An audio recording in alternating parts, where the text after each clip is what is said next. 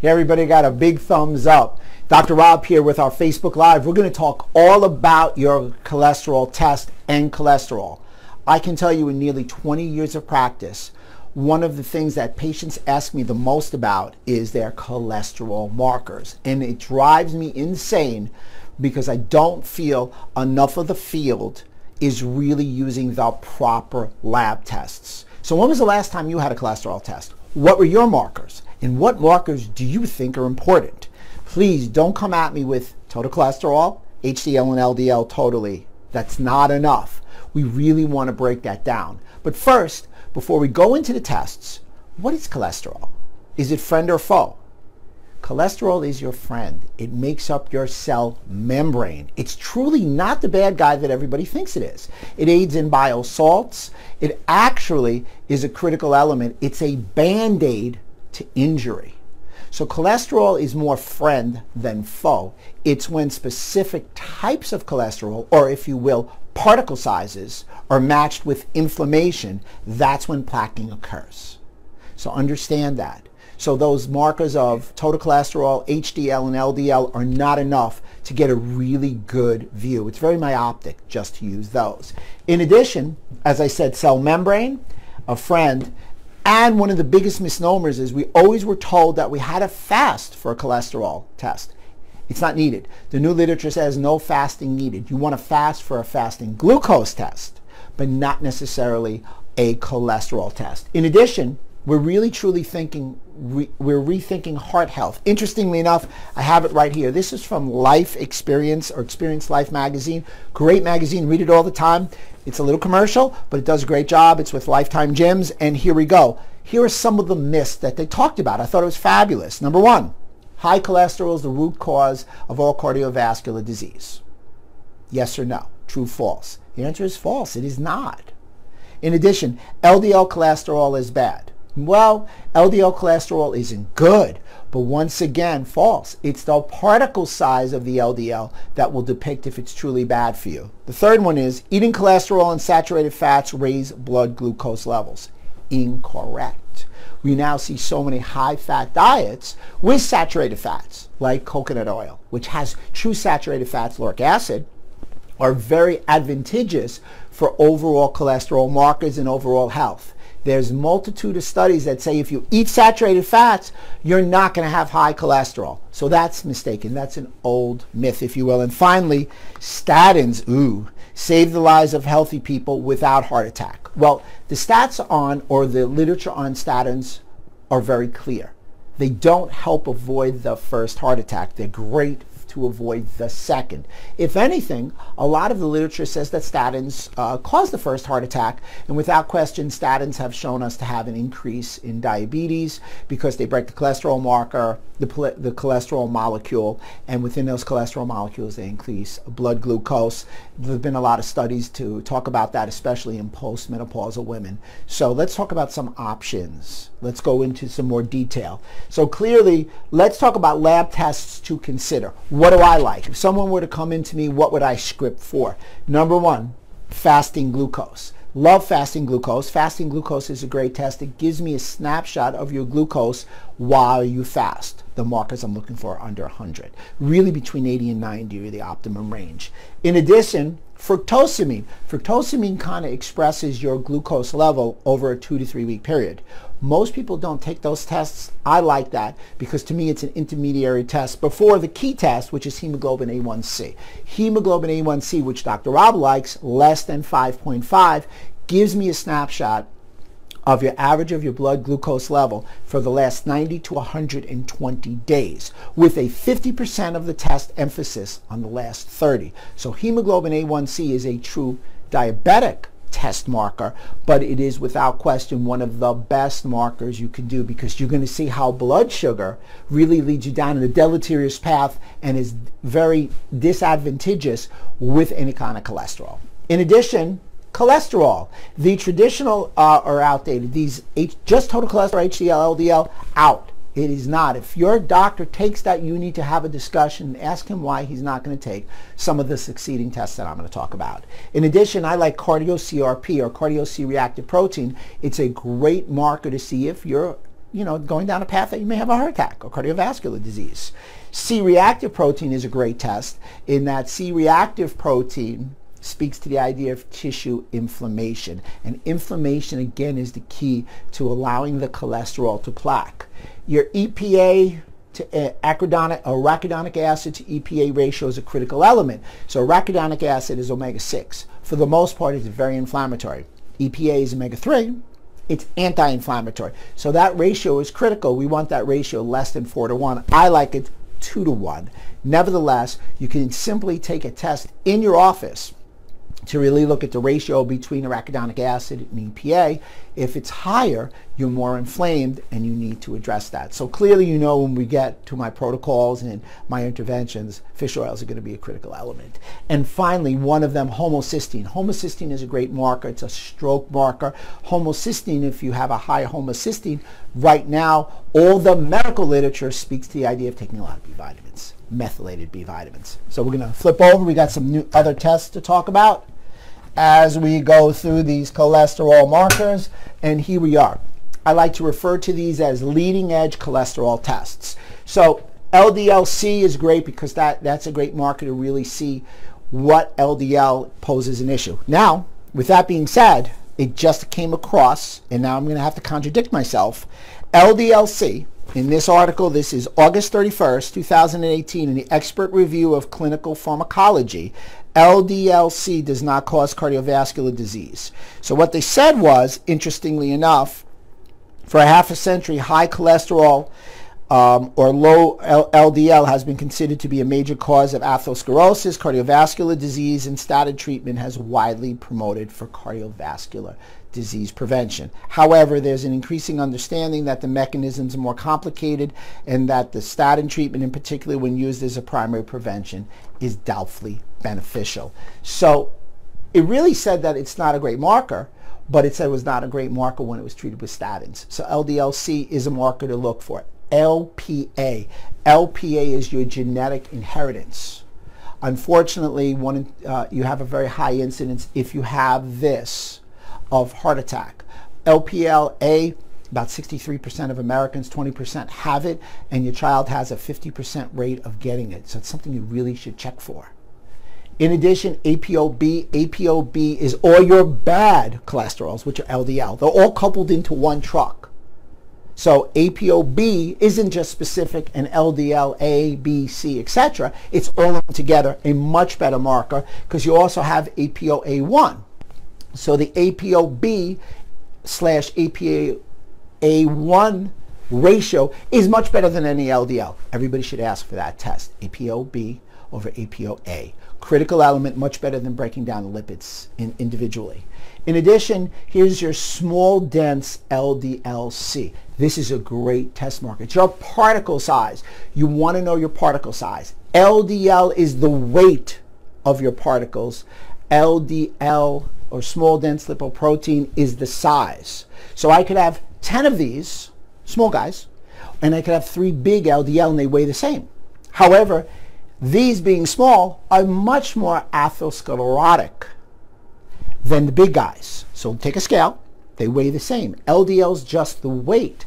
This is the particle size. When it's a small LDL particle size, it has the ability to slide underneath the arterial wall. When it slides underneath the arterial wall, that's when you have all this bad plaquing. That's worse than attaching to the arterial wall. So the small, dense LDL is one of the worst type of cholesterol particle sizes you can have. In addition, total cholesterol. I put it in there. Well, you do want to know your total cholesterol because your total cholesterol by itself really isn't that good, but your total cholesterol in some other markers will really help you in that you want to do your HDL over total cholesterol. HDL, your good cholesterol for the most part. So let's break down H and L real easy. HDL, H, happy, should be high. Good cholesterol. Women have higher HDL than men because they have estrogen. Number 2, L, LDL, bad guys, lousy, should be low. It's a good way to remember it. Now that we have this total cholesterol marker, your HDL divided by your total cholesterol, that's a great ratio. That ratio is a critical element to know more than just total cholesterol. Hey, my total cholesterol is 240. Doesn't mean that much to me.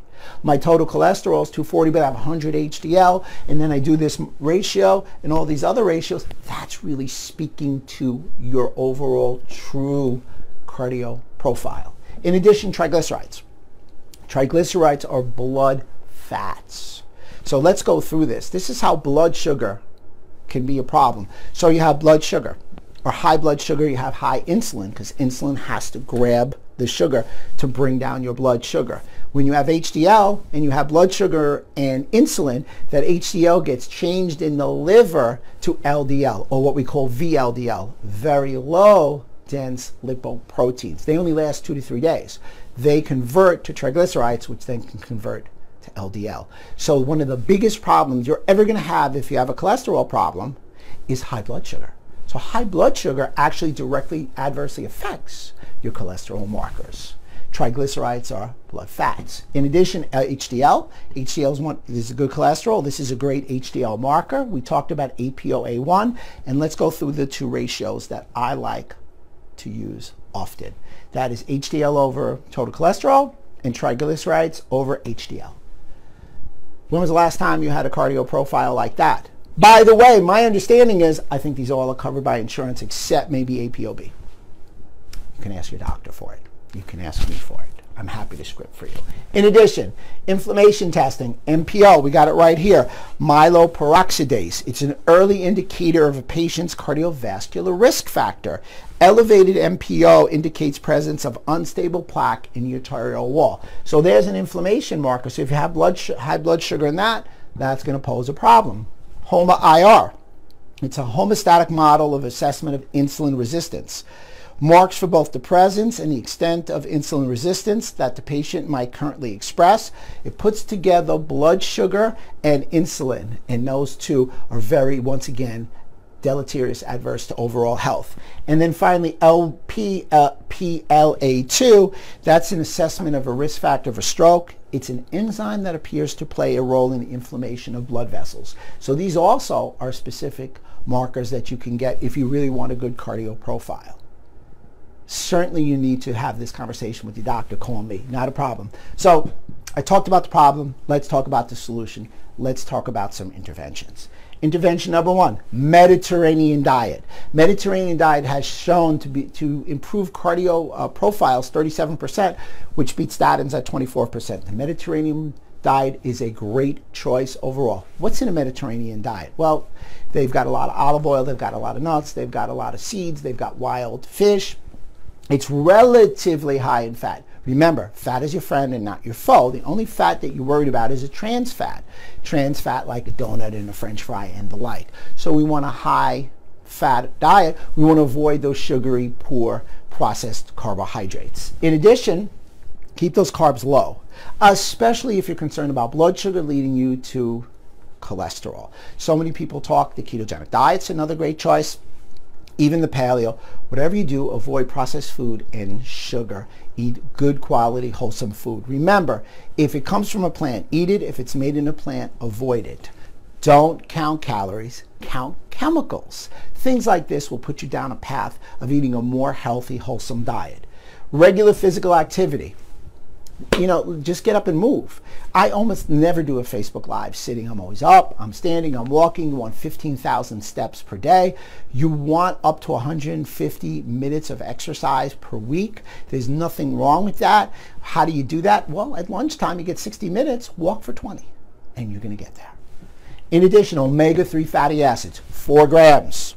4 grams of omega-3 fatty acids. It's a great choice. I like my omega-3s. There are some products out there as omega-3 versus a quality palmitic acid omega-7, which makes this perfect omega-10. Stick to your omega-3s and or get that special formula of omega-10s.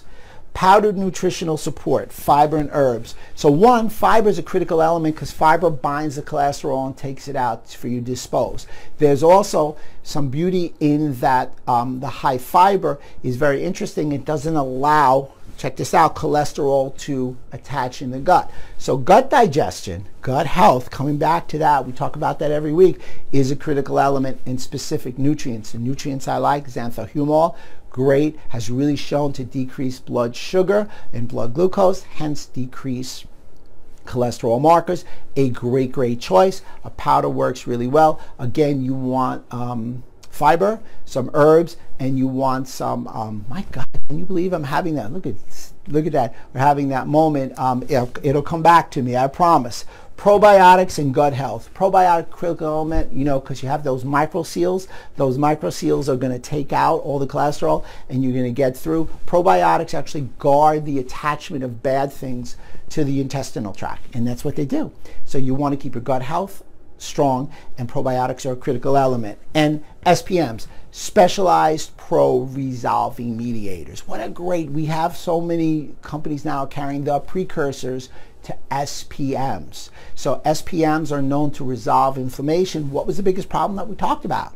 Inflammation from the blood sugar. So if we can regulate and manage and modulate the inflammation, cholesterol is not going to be as big of an issue. And finally, L-carnitine. What I like most about L-carnitine is it's the only thing that we know that takes it, we call it an uncoupling protein, or taking fatty acids to the inner layer of the mitochondria. That's why it uncouples and it opens up to be burned for energy, and therefore the fatty acids don't plaque. So, do we have any questions, ladies? We've got 2 plus the 3 that they sent in. So, go ahead. Hold on one second. Now, the nutritional support. It's gonna Polly. Go ahead. I'm having a moment, guys. It's tough. Go ahead. How are you? Kimberly Nason asks, how does a person know they have something wrong with their heart? How do they? Well, if cholesterol can lead to a heart issue, it's a great question. So there's specific signs and symptoms: shortness of breath, obviously pain in the area. My suggestion is, if you're concerned about something wrong with your heart like that, other than getting these markers, that's the next step, and maybe see a cardiologist. She also asks, how do you know if you have a good heart?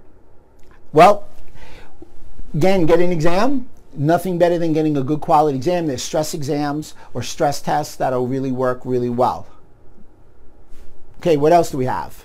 How can I get these needed labs for cholesterol? How can I get these needed labs for cholesterol? Well, if you have a primary care physician and you're on the other side of the country, start talking about it with your primary care physician, start talking with your functional medicine doc. If you're in the tri-state area, come to me. These are the standard tests that we prescribed for everybody, and everybody should be asking these. These are game-changing, life-saving type exams. These newer exams are 2 to 3 times more indicative of preventing a heart attack. That's 2 to 3 times, and that was through 2 different medical colleges that did that study, and that was for the VAP test in 2005. By the way, these tests have been out since 2005. It's now 2018. It's time to take the jump.